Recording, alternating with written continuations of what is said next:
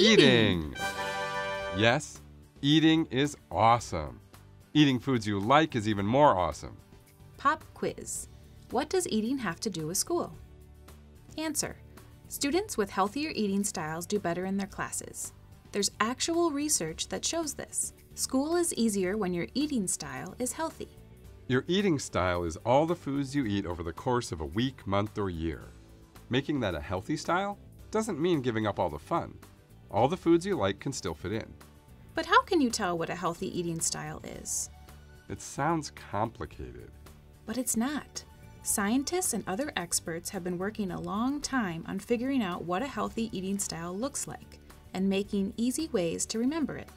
That's where this illustration comes in. It's called MyPlate. It's a picture of what experts in medicine, nutrition, and public health have figured out is a healthy eating style. Behind the illustration are the verbal recommendations called the Dietary Guidelines for Americans. The idea is half your plate has fruits and vegetables on it, the other half is grains, proteins, and dairy. Wait, did I hear that right? Yes, half the plate is fruits and vegetables. If you suspect you're not eating as many of these as recommended, you're not alone.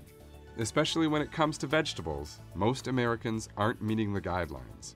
It's recommended most teenagers have 2 to 3 cups of vegetables per day. We found vegetables have lots of important nutrients like fiber, potassium, which your body needs to build muscle and make your heart pump, vitamin A, which you need to see, and vitamin C, which you need to fight off infections and heal when you're injured or sick.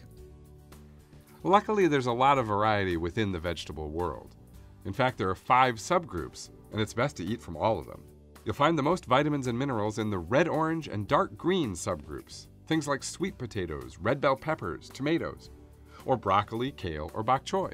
The starchy vegetable subgroup gives you energy, but not as many other nutrients.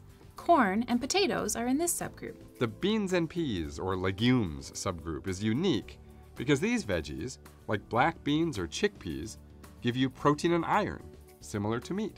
There's also a subgroup called Other. These veggies also have nutrients you need. We're talking cauliflower, cucumbers, green bell peppers, onions, summer squash, and more. Getting back to the rest of your plate, let's look at the grains. One thing to remember is the difference between whole and refined grains. It might seem confusing at first, but the idea is simple. The part of the grain we eat is a seed. We grind it into flour for making bread or crackers or what have you. The seed has 3 layers. At one point, people figured out how to easily remove the bran and the germ. The taste and the texture of the resulting white flour were a revelation. But then people started getting sick. It turned out it was from not getting the B vitamins that are in the bran and the germ. So eventually, people added some nutrients back into the refined grain. That makes an enriched grain. But whole grains are best of all, and they're back to being popular. Pay attention to labels, though. Whole grain products can have refined grains mixed in. Also, not every darker grain product is a whole grain. It might just have molasses or coloring in it. If you see the word whole before a grain in the ingredients list, or 100% whole grain on the front of a package, those are good signs. Okay, let's eat. Oh wait, one more thing about your eating style. Try to include only a little food with these 3 things: added sugars, saturated fats, and sodium. When there are natural sugars in fruit, milk, or vegetables, they always go along with some nutrition. But when food manufacturers artificially add sugar to things like soda and desserts, all you get is more calories. So they're best for just an occasional treat. Saturated fat and sodium, if you have too much of them, can be bad for your heart and your blood pressure. Some of the big sources are whole milk, cheese, and non-lean meats. Sodium is tricky. It doesn't always taste salty, like in bread or lunch meat. So once again, the nutrition labels are your friend. Here's a shortcut. Eat fewer processed foods. Food from boxes tend to have more of the bad stuff and less of the good. Another shortcut to healthier eating style can be eating school lunch.